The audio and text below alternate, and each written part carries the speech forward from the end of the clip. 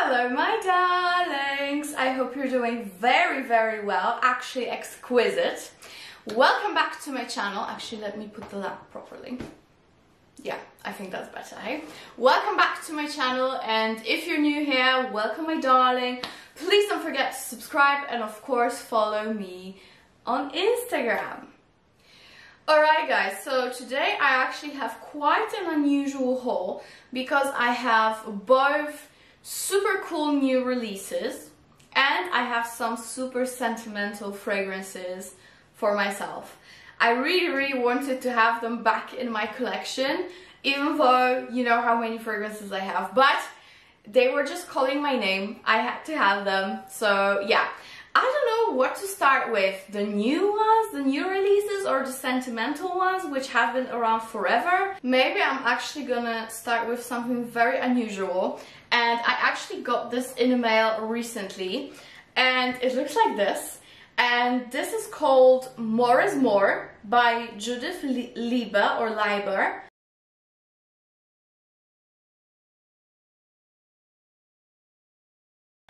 Eau de Parfum for her. And when you see the bottle, you're gonna be like, what is this? Look, it looks like a shotgun or something. I don't know, but it has diamonds on it, so it's definitely not a weapon. I love it. It's just so cool, and it's gold, so you cannot really go wrong with gold. But it's not only about the bottle, because the concept is super cool. So basically, in this bottle, you have 3 different fragrances. You have gourmand, you have a zesty citrus, and you have a floral. So when it comes to the gourmand, the notes are blackcurrant absolute and mandarin oil, gingerbread accord and rose oil, and in the dry down you have cashmere wood and vanilla. So that's the gourmand. Then with the zesty one, you have bergamot and grapefruit, sandalwood, cedar, orris and peony. So that's the zesty citrusy one.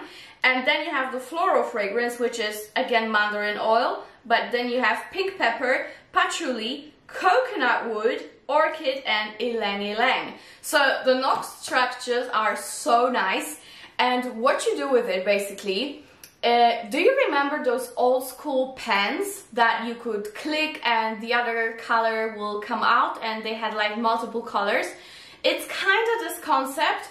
So basically you put the right fragrance that you want and it sprays from here.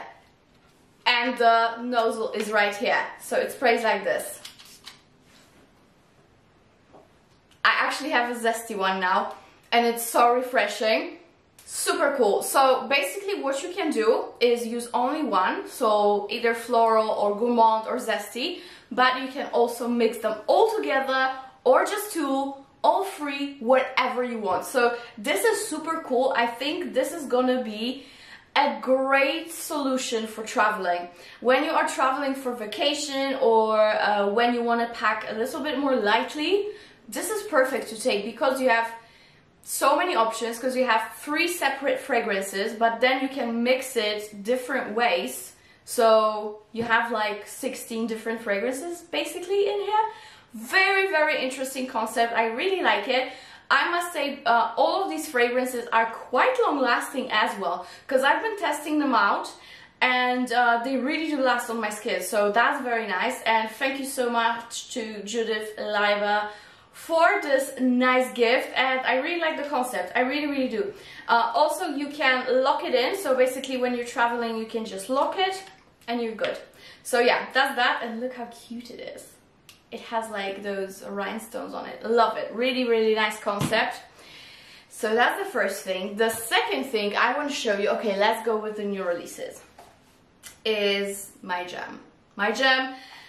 If you don't know already, I am a big fan of Acqua Allegoria's range by Guerlain. However, we all know the lasting power is not the best. That's why I kind of steer away from them. I do have a couple, but that's kind of enough.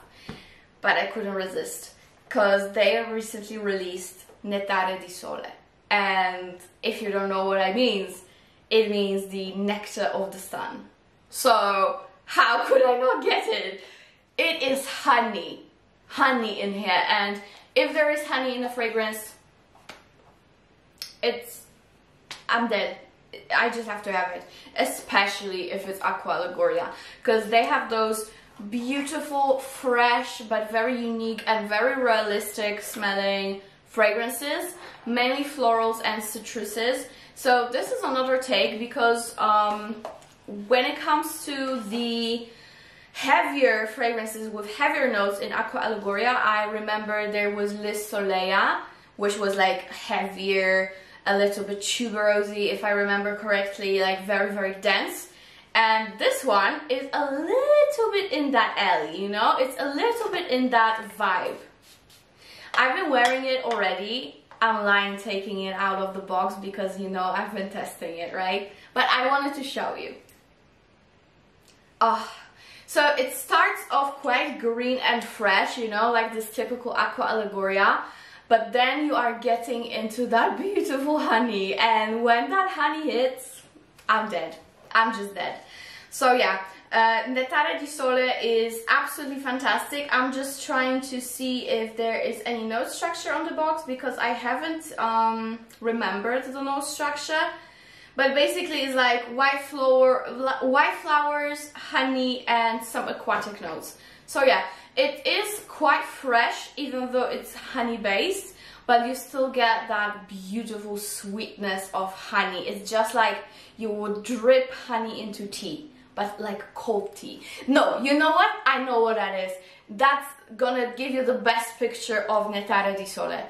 This is lemonade, cold ass lemonade, with a lot of lemon in it, like hanging around, maybe some mint even, and a lot of honey in it. This is what it is, and some sparkling water instead of the normal one. That's what Nettare di Sole is. It's absolutely beautiful, refreshing. I think this is gonna be my second favorite to Tesura, which is like my ultimate favorite. But Nettare di Sole, I think it is a very, very close companion of it. I only got 75 ml because, first of all, you know how many frags I have.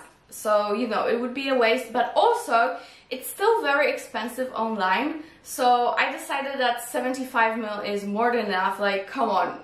Biggest bottle of Delina comes in a 75 ml and we're not complaining, right? But yeah, since it is a eau de toilette, you definitely have to overspray it to, you know, have it on the whole day. But I would say the longevity is moderate. It's definitely better than some other Acqua Allegorias. So, you know, it's not bad. It's not bad. It really kind of stays put for what it is. So, I love it. I love it. If you are to get like one freshie for summer and you like honey, yeah, you have to get this one, because this is just so beautiful. So beautiful. I wouldn't say it's unisex. It's definitely feminine leaning in my opinion. Unless a guy mixes it with something, then yeah, sure, maybe some musk or something. It's just gorgeous though. It's just so gorgeous, and I love the bottles. Yeah, I am a sucker for Acqua Allegorias, I'll be honest with you. There's nothing I can do, even if they don't last too much. Oh my god, this is so beautiful. Yeah, it's just like a cold ass lemonade with a lot of citruses, but sweet citruses, like, you know, very, very ripe citruses. And that honey. Beautiful, just beautiful. So that was Acqua Allegoria Nettare di Sole. I am still gonna get a few, to be honest. Naughty me. I promised myself I wouldn't, but I just have to. I have to get Orange Soleil. I have to get Granada Salvia. I also really want to get Pampeluna again, because that was like my other favorite, which is like super strong sour grapefruit. Amazing. But this one, if you want something new, get this one. It's so nice. Alright, next, also a new release. I was very much excited about this. It finally appeared online, so I grabbed it as soon as I could. And that is Giorgio Armani Terra di Gioia. So if you don't know what Terra means, of course my Italian friends already do, but many people mispronounce it, and you are supposed to say it like it is, like terra, you know, and that's basically soil, ground, however you want to call it. So yeah, they have Acqua, they have sky, they have what else they have? Basically any element, and now they have the ground that you're walking on. So it is supposed to be like the most grounding fragrance of them all. So if you don't know, Acqua di Gioia is quite airy, Sky di Gioia is quite airy. There was Sun di Gioia, which was my absolute favorite from the whole range, unfortunately discontinued. It was very warm and solar. So this one is definitely the most grounding, and I must tell you, is good. It is good. First of all, I really love the new packaging that it comes in when it comes to the Gioia line, because they put those beautiful stones, and you know, it kind of resembles of the private range of Giorgio Armani. I really love how they are putting it all together. So yeah, with Terra di Gioia, you definitely get a lot of sweetness, and that is just absolutely fantastic. This is a sweet fragrance, but at the same time, oh my god, it's so beautiful, it's so beautiful. I'm sorry, I'm just so excited. It's just so beautiful. You get like almondy touch to it, a little bit, I don't want to say sour, maybe a little bit bitter. Yeah, a little bit bitter, but still very, very sweet, and some earthiness, and a lot of sweetness. There's also like a slight honey touch to it, you know, that sweetness that you might get from honey. It kind of is here as well. Love it. Absolutely love it. And with this one, the longevity I would say is moderate, around 6 hours. Then it's very close to the skin. So bear that in mind, but it's really, really worth it, because for a fresher fragrance, this one is still very, very good in terms of lasting power. And the scent is just beautiful. Just almondy, sweet. Definitely the sweetest out of all the Gioia family. And the least airy and oceany, you know? Oh, they also actually have Ocean di Gioia, which is like super aquatic. Yeah, this one is phenomenal, phenomenal. I must say, after the biggest bestseller, which is Acqua di Gioia, which I'm gonna get to in a minute, this one is the best out of them all. So yeah, that's Terra di Gioia. One. Next. Of course I had to get it. And this is where we're starting my sentimental part of this video. So, since I got the newest one, which is Terra, I had to remind myself of how Acqua smells, because this has been my signature go-to fragrance. I would use it to work, I would take it for vacation, I would just love it. And straight out of the bat, because I've tested it already, of course, sorry, I must say the longevity is not as great as it used to be in the original, in the old bottle. This one is more airy, a little bit more watered down. So I would say the lasting power is also around 6 hours, maybe even less. For an aquatic fragrance, it's fine in general, but I was, you know, used to something else from Armani, because Acqua di Gioia would last on me the whole day until evening after work. So that's a little bit of a bummer. I admit, I'm not too happy about it. But it's in my collection. Maybe I will hand down the old bottle. Who knows? Who knows if I will be bothered by it. But this one is mint, sugar, very fresh, aquatic, but still sweet. Oh my gosh. Do you remember the commercial of it? The initial, prior to all the new commercials that it has, with the model called Emily Di Donato. This is like my favorite commercial of fragrance. Really. Acqua di Gioia commercial is my favorite. I'm gonna insert a picture here for you. beautiful commercial, and the fragrance smells like the advert. It just transports me immediately to a deserted island, rainforesty, just beautiful, just so calming but refreshing and invigorating. You just feel alive with this one. You just feel alive. That's what I feel like. These are the emotions that I get from this fragrance, which is very interesting. Oh my gosh, I just want to live. I just want to run out of the door and start running and not come back. Imagine I did that to you. But yeah, I love Acqua di Gioia, even though the longevity is a little bit worse than it used to be. It's still a beautiful fragrance. Alright, what do we have next? Another super old fragrance. And you're gonna be like, what did you get? I got Chloe Eau de Parfum, the original. Of course, it's been changed like 300 times since I used to wear it as a college student, but I still love it. What can I say? I actually wanted to get it for a while now, because I feel like I have to have it in my collection. I love the bottle, first of all. These are like one of my favorite bottles, except from the fact that it's silver. The metal is actually silver, and it tarnishes very, very quickly, so it goes black. But the fragrance I really love. It's kind of in the vibe of the newest Delina, you know. I'm sure you already know Chloe, right? But to me, it's kind of in the vibe of the newest Delina, La Rosée. It is slightly different, yes, but it has that particular note that no other fragrance has, and you immediately know it's Chloe, and I just missed it.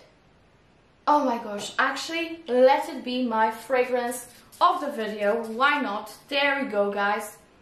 Actually, the spray refreshed me a little bit because it's so hot. Actually, I felt the cold from the spray, you know, it's so hot in here. I love this one. Of course, again, it's not as long lasting as it used to be, but I love it nevertheless. There is an absolute version, and I will be getting it, and I will compare these two for you, the original and the absolute. We will see which one stays longer on the skin, which one has better performance, because, you know, even though there might be some reviews, everyone is different, and maybe I will actually have a different point of view. So we'll see, but the original Chloe is something that I used to wear in college, and before that in high school. So very, very sentimental, and yeah, after so many years I got it again.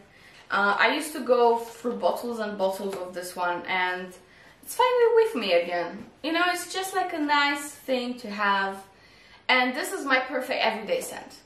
When I was younger, I would use it for more special occasions, but now it's gonna be like my perfect everyday fragrance, and I'm just gonna smell nice and classy. So I love Chloe, nothing wrong about it to say.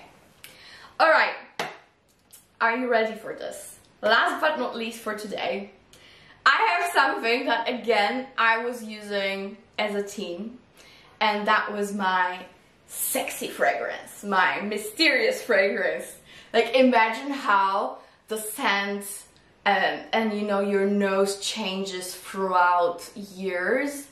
That to me now, this is like the fun summer light airy fragrance, and when I was young that used to be like this, you know, sexy, deep, mysterious one. It's funny, it's so funny.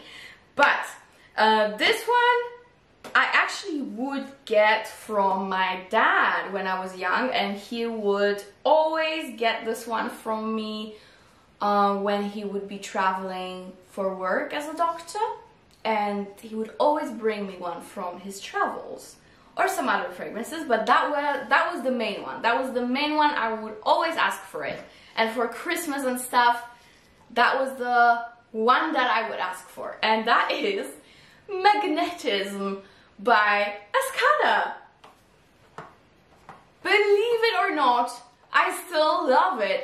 I was very hesitant. I mean, it's very cheap online, first of all. So, you know, I really wouldn't mind getting it. Because I think I even got it cheaper than a tester of Ariana Grande. So it really is cheap.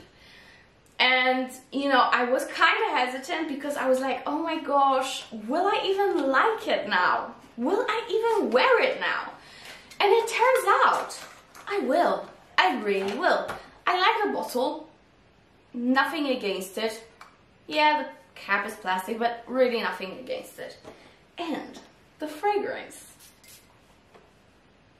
Oh my god. All my Barbie dolls would smell like this. I would. That's why I needed so much of this fragrance, because I would spray my Barbie dolls. Like, imagine me as a child. I don't think I was too sane, you know? I don't think I was too down to earth, was I? No. But my Barbies smelled nice. So this one is just so nice. It's like this berry juice with some vanilla. It's a little bit caramelly. It's so sweet, but at the same time, it actually is sexy. It really is. To be honest, I think this is gonna be my new Netflix and chill kind of thing. And I think my partner Ray is gonna love it. I really think so. I mean, even though I mainly smell Barbie doll when I smell it, you know, memories, it's still sexy. A sexy Barbie doll. Yeah, sexy Barbie doll. I love this one though. And it's actually long lasting, guys. It's not bad on lasting power. It used to be very good on lasting power. Now it's good. Because of course they watered it down. I would say around 7 hours. So it's really decent. It's sweet, it's cute, but it's still like sexy. It really is. It's quite sensual at the same time. It's not like your girliest scent ever. No. This has something to it. Actually, now that I think of it, I might have had a decent nose when I was younger. Because it's really not bad. Not at all. I'm gonna wear it. And I'm not gonna be ashamed. I love this one. So, definitely more of a summer night fragrance. That's how I would classify it. Summer night fragrance, perfect. Netflix and chill, perfect. Spring daytime, autumn daytime, perfect. Very, very nice one. So if you don't have it already and you like fruity, vanillic fragrances, just get it because it's cheap and it's lovely. That's that. I hope you enjoyed it, guys. Yeah, it's actually quite funny how all those new releases got mixed with very, very old fragrances. But yeah, that's life and that's how my mind works. I don't know. I hope you enjoyed it, guys. Thank you so much for watching. Please don't forget to subscribe and of course follow me on Instagram, and see you in my next video. Bye!